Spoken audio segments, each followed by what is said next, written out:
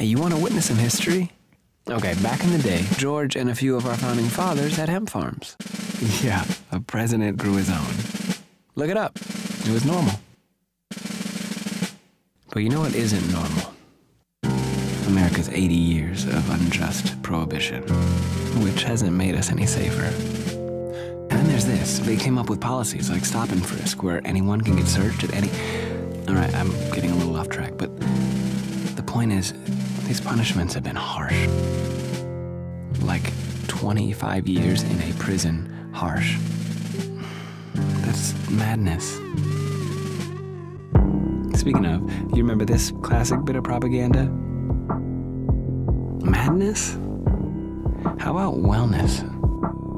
How about everyday good people are using it to calm their pain, their stress, their anxieties?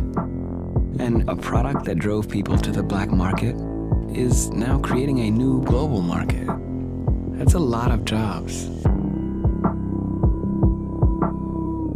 And the same thing that inspired the creators, the makers, and the disruptors, the symbol of counterculture is, at long last, just